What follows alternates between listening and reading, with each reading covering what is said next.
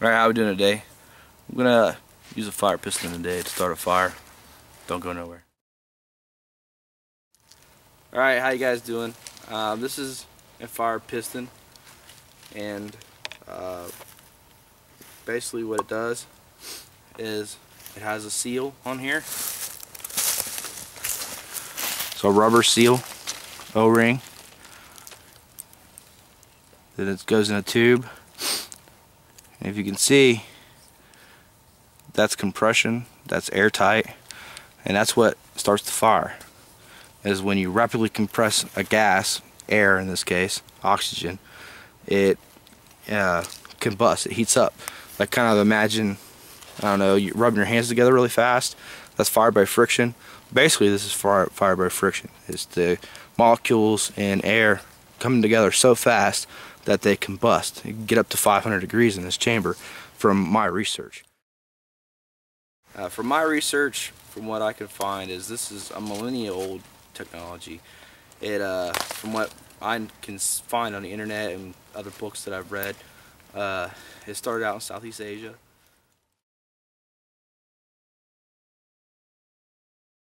Alright, like I said, this originated in Southeast Asia from my research. The generally accepted theory is that they find it mostly being used by cultures that use blowguns to procure meat sources.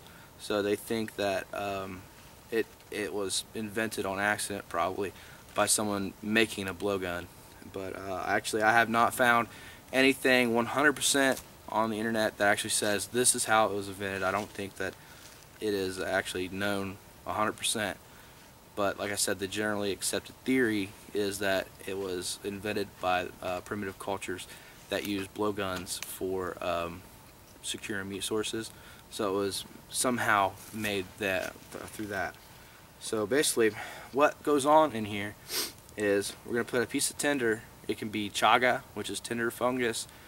I mean, it can be punk wood, really dried out punk wood, char cloth, which we'll be using today as char cloth, and insert it into the tube. And like I said, this is airtight, and once we push this, the gases rapidly compress and then ignite the char cloth. There's nothing in the inside of this. There's no batteries, there's no nothing. This is a primitive way of making fire with utilizing no resource other than air and some kind of tinder, char cloth. You're going to use up that. But first what we're going to do is I keep a pill bottle of Vaseline covered cotton balls, just another piece of tinder for me to, if I have a really wet area that I'm in, it'll help me get fire, other than other methods that I have. This stuff will burn forever and dry out tinder a lot better. But I'm going to take my finger and get in some of that Vaseline, and I'm going to lubricate the tube here. I'll also keep Carmex, stuff like that. It works great. Anything will work good on this. Tallow, I have a block of tallow in my bag. That will work awesome on this. We get that nice and lubed up.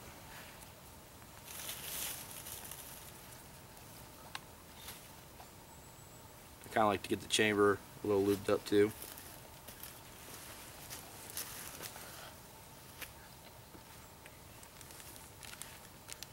And this is a little baggie with char cloth in it.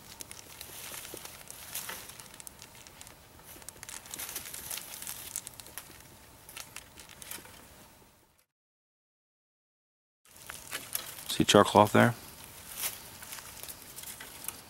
Just kind of pack that in there a little bit, like you're packing a pipe.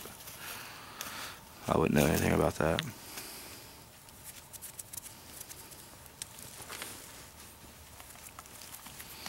Then I like to leave that like that, so some of the char cloth is exposed.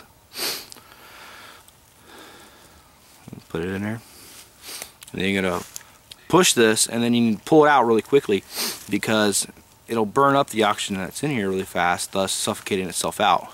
So there you go, that easy.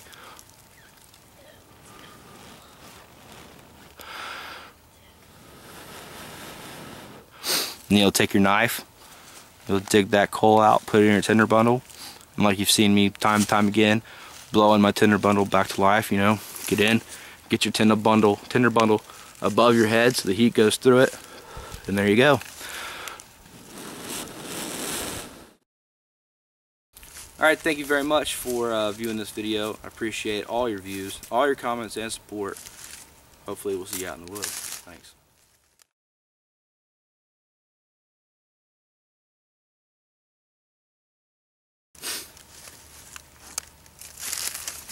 Dad? Yeah. Now, when I'm gonna grow up, I want to make a video Yeah? about fire.